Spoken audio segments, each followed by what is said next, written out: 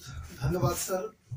और हमने आपसे बहुत कुछ सीखा है और आगे भी जेएनयू में जब तक हम रहेंगे ज़रूर सीखने का मौका मिलता रहेगा। और हम कोशिश करेंगे कि सर को बस जस्ट फॉर योर इन्फॉर्मेशन मैं आपको बताना चाहूँगा, हमने अब तक लगभग 60 के आसपास संगोष्ठी आयोजित की है और जिसके तहत लगभग 8 किताबें लगभग हमारी तैयार हुई है इससे, और इस संगोष्ठी से भी कोई ना कोई किताब निकल के आएगी। इन्हीं बातों के साथ आपको बहुत बहुत शुक्रिया। और इसके बाद मैं बुलाना चाहूँगा बहुत ही आदर के साथ ICSS के member secretary professor Virendra Kumar Malhotra ji को। वीरेंद्र कुमार मल्होत्रा जी बेसिकली इकोनॉमिक्स के हैं और सर का ये बायोडाटा मेरे पास है। बहुत काम है इनका। Basically Meerut CCS university Meerut में प्रोफेसर रह चुके हैं, कई एडमिनिस्ट्रेशन पोस्ट पर भी रह चुके हैं। तो सर से कितनी देर बात करते हैं sir? How much time do I have? Sir ऐसी विश सर आप 15-20 मिनट। हाँ जी sir. Thank you, Dr. Jahidul Diwan. And on the dais are my friend and very distinguished member of our council also, Professor Ashwini Mahapatra. And we were listening to Professor Rijwan Rahman also. There are few things when we talk about research methods in humanities and social science, emerging trends and Indian context. I think there are few things that we should be definitely talking about. There are two components of this important theme, and as Professor Rahman has already highlighted, that what for seminars should be conducted and what should be the outcome of these seminars. He has made his point that publication should be a natural outcome of such seminars. At ICSSR also we are making all possible efforts in fact, whether we talk of seminars or we talk of conferences or we talk of fellowships or projects or even grants which relate to attending seminar or conferences abroad or going abroad for data collection kind of exercises also. We make it a point that all those who derive some benefit of these schemes of ours, in fact, they must contribute towards creation of knowledge, and they must be prepared for that. Before they talk in terms of dissemination, they must themselves be ready to be part of the creation of very knowledge, in fact, through their publication. Let me compliment the organizers on this occasion that they have taken a very important theme for today's or for this 2-day seminar, in fact, research methods in humanities and social sciences, emerging trend and Indian context. So publication is one part of it. For last 2-3 years or maybe 4-5 years in the world, wherever we have gone or wherever we have a collaboration or the kind of papers which are coming, if we pay a little attention to those, we'll try to find out one thing. That is, the entire world is talking about two basic ideas. One is, whatever research we are doing has to be impactful. And secondly, whatever we are spending in terms of money or in terms of time has to be converted into an investment. When we talk of these two things, the world has definitely deliberated on what constitutes being impactful also. Earlier, we used to think that mere publication emerging out of some research constitutes the impact. In social science and humanities domain, now what is thinking that we have to go beyond mere publication also. Publication is a very strong component and that has to be respected. But apart from that, in social science and humanities domain, because when we say publication, we are talking about a knowledge that has been created and it must definitely reach all possible corners of those who can be potential recipients or beneficiaries of that knowledge. So interesting aspect would be that through that knowledge creation, are we talking about or do we intend to really talk about and solve some social problem, some social issue?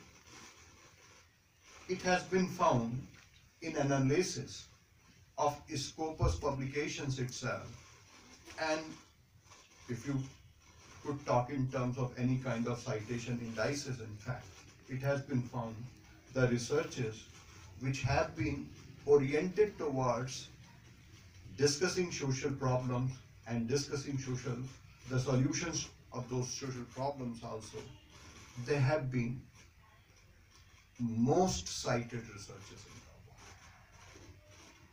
The point is creation of knowledge for the pleasure of oneself or creation of knowledge for the benefit of the society at large. And when society benefits at large from the new creations of knowledge, this is when it starts responding to, taking interest in, and investing their time and resources in those kind of researches also. That being an important aspect. Let me put here very straight. If you have a look at Scopus statistics or Web of Science statistics, you would notice that India's rank in science domain has been one among the top 4 to 5 countries in the world for last 10 to 15 years. Whereas in social science domain, our rank has been from 10 to 15 in the corresponding period of time.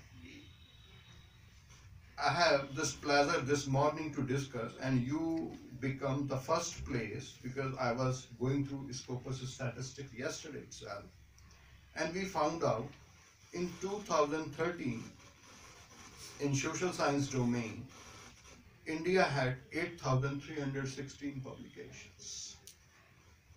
In 2015, we were standing at 10,829. And 2019, our number stands at 22,550, which is a rise by more than 100% over last 3 to 4 years. I think this is the kind of task Professor Ashwini would agree with me that we have shared our common concerns. Talked about enhancing the productivity of social science and humanities research in the country. And this is what we wanted to prove, in fact, and make a point. And this point has very rightly been raised by Professor Rizwanur Rahman also. So it would be very, very pertinent, because if you could see this graph from this place, you could see this kind of rise which is happening in India's statistics, especially in the domain of social science and humanities. So we have to keep this momentum up, in fact, and continuing also. As I said, if we talk of impactful researches, so publication is an important area, but where should we be publishing? Where should we be concentrating? Should we be talking about the same problems that we have been talking about for last 40, 50 years? Or should we be talking about the contemporary issues and trying to find solutions to the existing problems? The very idea is that we should be talking about the problems that have been disturbing the society, the problems that have built certain kind of narratives which are not good and in the interest of the society. Society has to be treated as one unit. This nation today, if we talk about India, because you have Indian context also, we stand as a one nation. Our problems, most of our problems are common. So how can we think in terms of through researches finding solutions to those problems?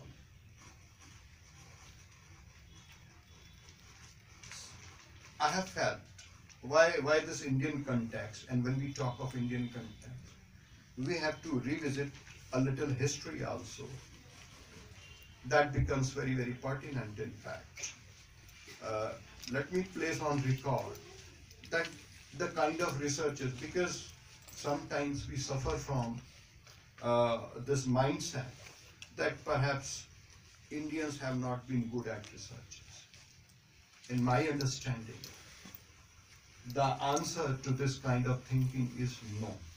If you have been figuring in or among top 4 to 5 in science and technology related researches, and you have a long history, a history which goes up to 4,000 to 5,000 years in fact, and where you have been treated as, perhaps for a very long period of time, we were considered as teachers and the top order researchers in the world. We need to understand why is it so that in Scopus statistics, we are among top 4 to 5 in science and technology, and in social science domain, we continue to be in the ranks from 10 to 15 for a very long period of time. The answer is that perhaps we were not trying to orient our social science and humanities researches towards solving the problems of the society. And most of our researches were definitely taking shape, which were not too citable in the international statistics or in the international researches. Experimental research in India has been virtually at the core. In 18th century, it is said to have been initiated by Claude Bernard.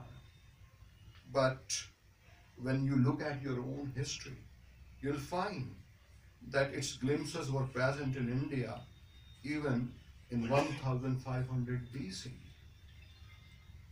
Those of us who have studied Atharva Veda, which is the source of Indian medical science, they'll come to know about it, what kind of experimental researches were done. In the same sequence, I would like to name Charaka also, who laid emphasis again on experimental research in his Sushruta Samhita in 1000 BC, and then Ashtang Samagraha in 680. We find that a lot of emphasis was put on researches and especially experimental researches.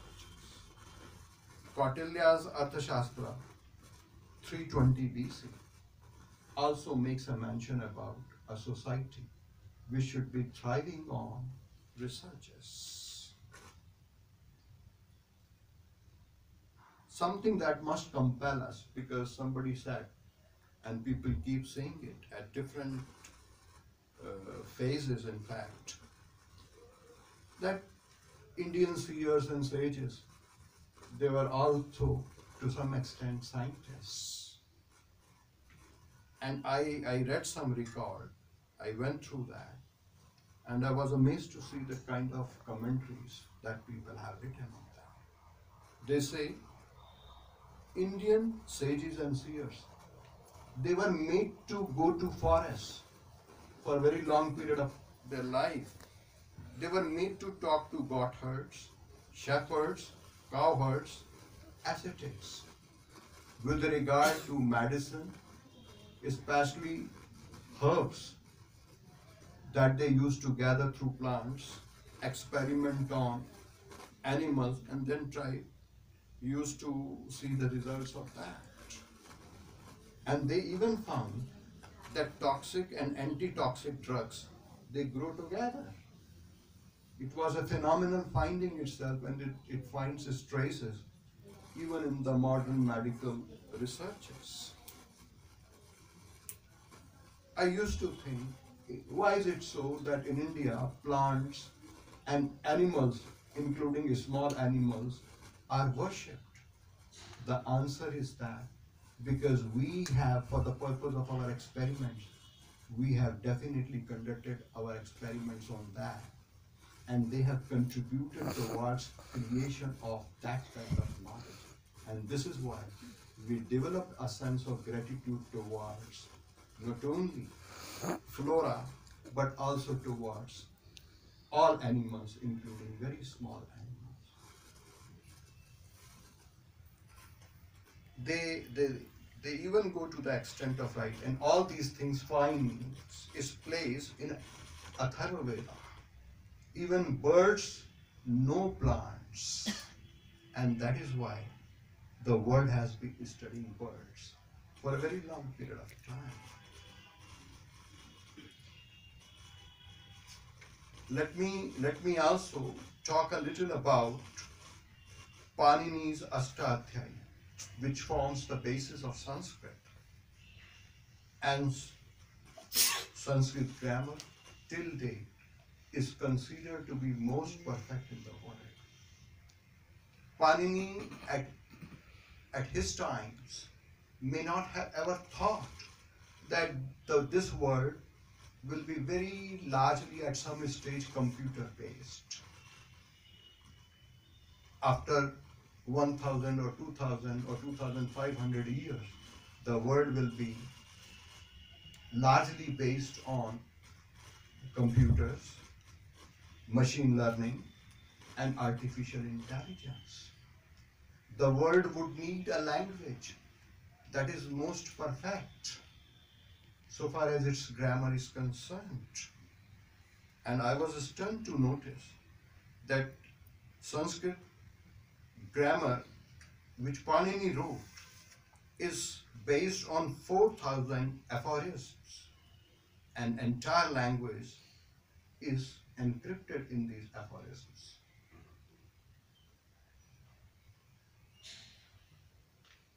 I asked some philosopher, the known philosopher of the country, on a day, that what are the research methods that we have been following in the past, historically and maybe civilizationally.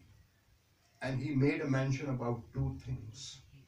One is Mimamsa and two is Tantra Yuktis. I had some idea of Mimamsa, which means analysis, analyzing man, matter, and all possibilities, in fact, that could exist.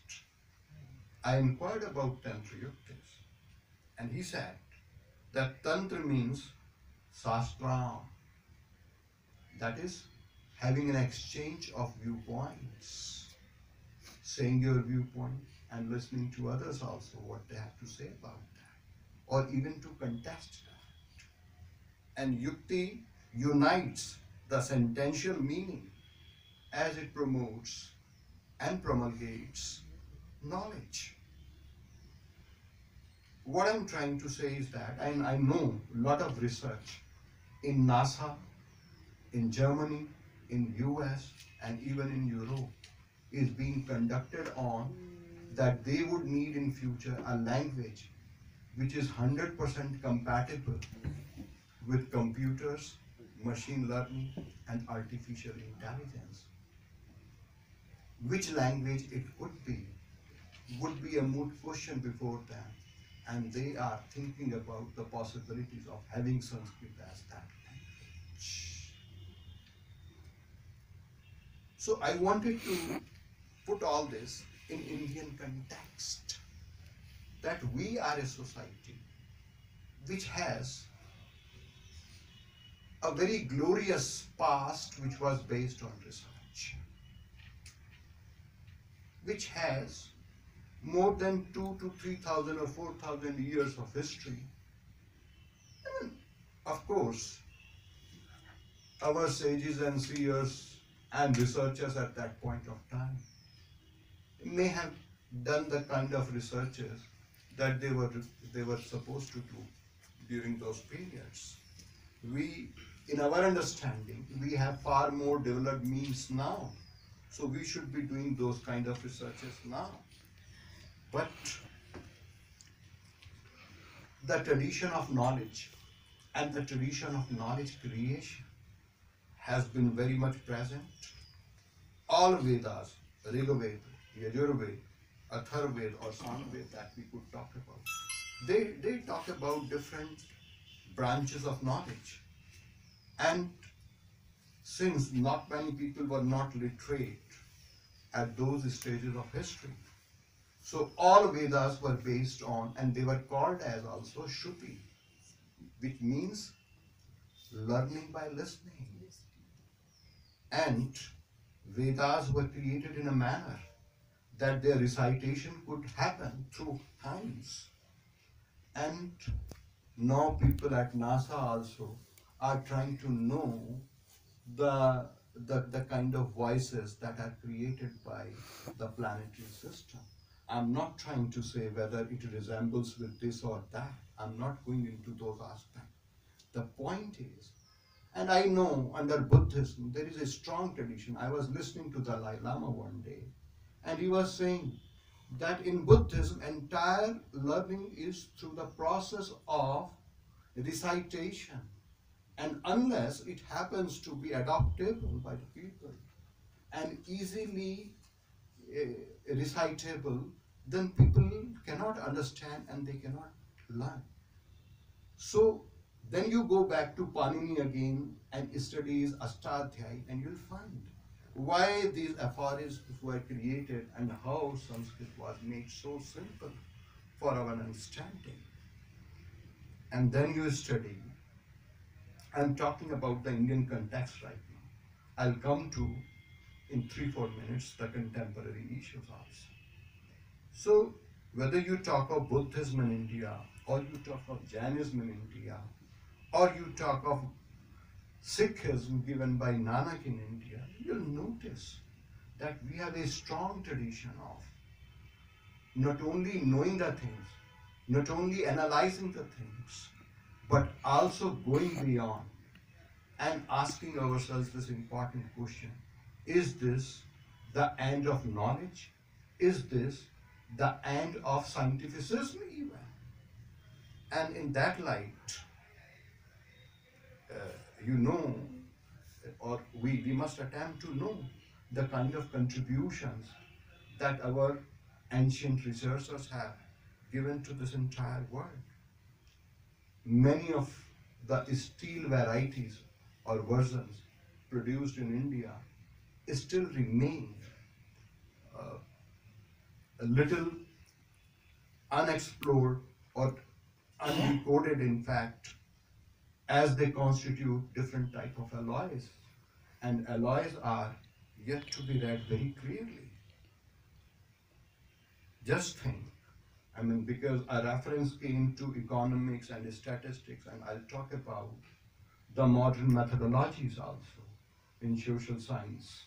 Of course, methodology in humanities, they slightly differ from the methodology which are applied in social science. Aryabhat's contribution of giving this world 0. India's contribution towards decimal system.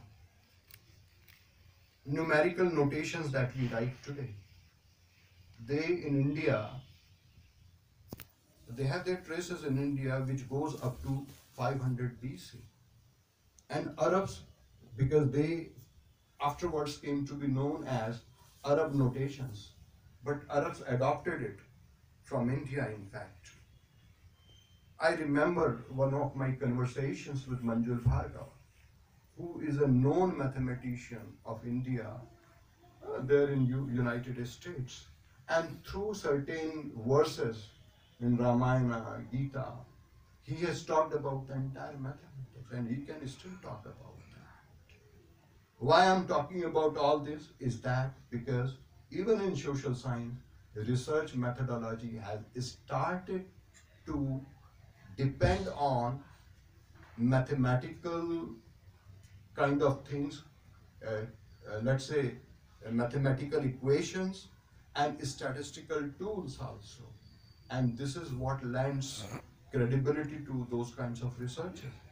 The entire binary system was given by Pingala. The whole system of bits and bytes that we talk about in the modern world and on which the entire computer system or artificial intelligence are based, they draw themselves from Pingala's binary system. Chakrawala's method of algorithm, who does not know? When we talk of computers, we are talking about, or we talk of programming, we are talking about algorithm.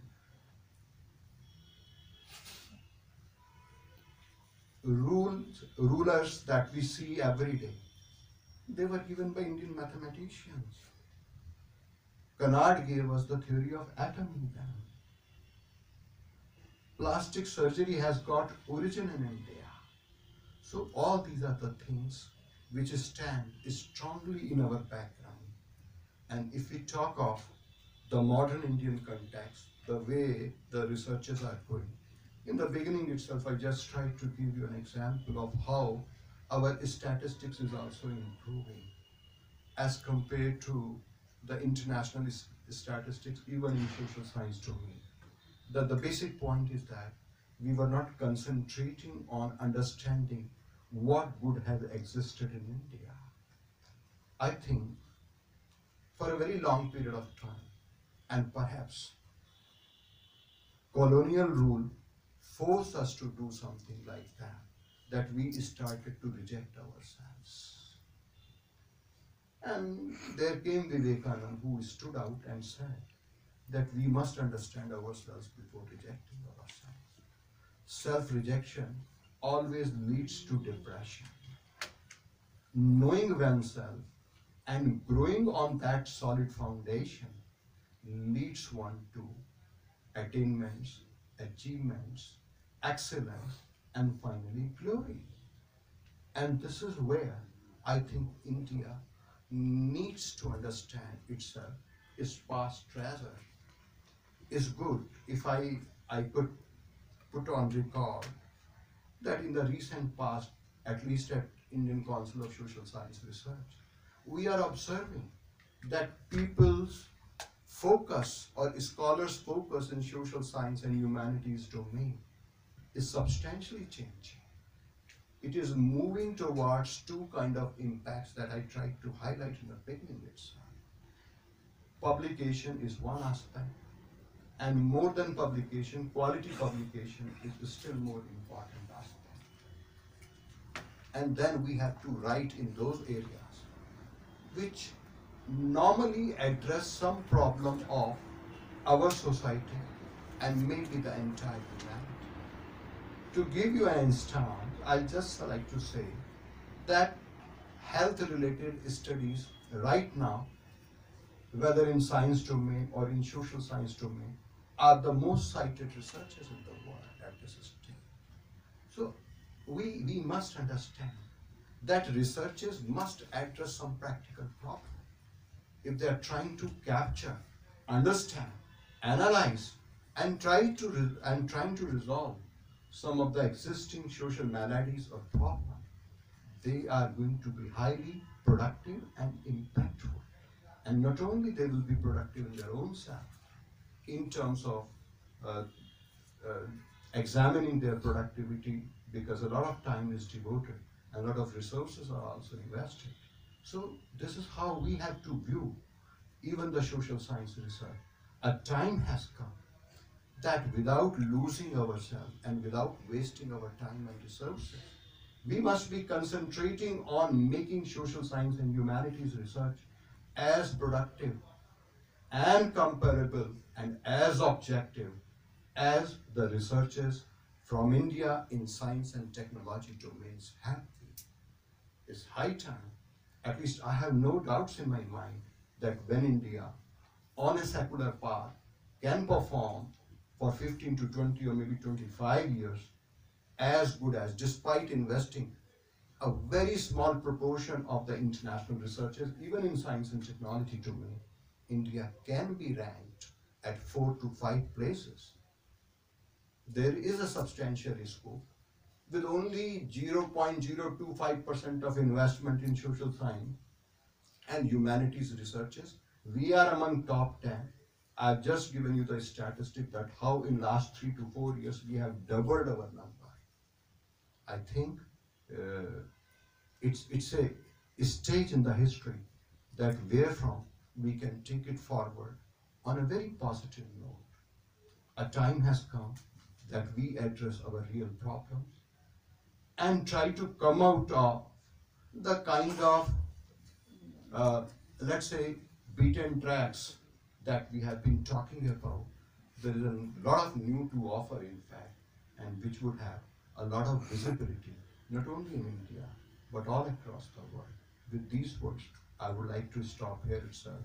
I wish organizers a big success in this seminar, and I'm very, very hopeful that even if we fail to come out or publish the whole lot of the papers presented here, at least the best papers presented here can be published, and we would at ICSRC, how can we be helpful to you in that exercise? Thank you very much.